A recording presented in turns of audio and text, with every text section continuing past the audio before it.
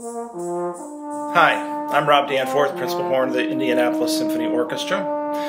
Dona Nobis Pacem is a traditional round in 3 parts.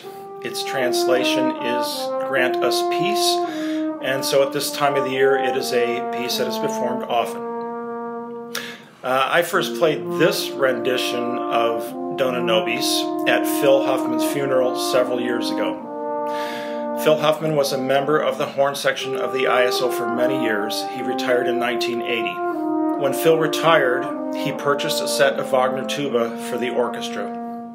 The Wagner Tuba is an instrument that horn players play often in the repertoire of Wagner and Bruckner. And Phil's gift carries a lot of meaning for those of us in the horn section. I think this gift from Phil shows not just his generosity, but also the fact that he had a great love for our orchestra.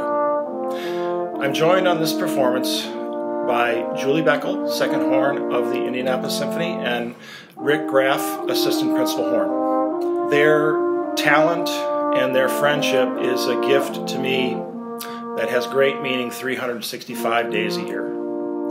Thank you for your continued support of the musicians of the Indianapolis Symphony Orchestra. We look forward to being back on stage performing for you again. Season's greetings.